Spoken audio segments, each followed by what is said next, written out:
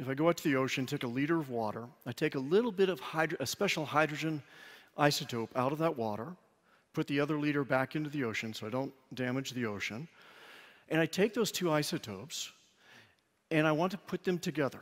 I want to fuse them together. Each liter would be equivalent to about 200, 350 gallons of liters of gasoline. And with that, we'd be able to power all of Italy. Electricity, transportation, heat, industry, everything. But the energy content stored in the oceans would last humanity for 100 billion years. That's like 7 times the age of the universe. So it's just a perpetual motion machine.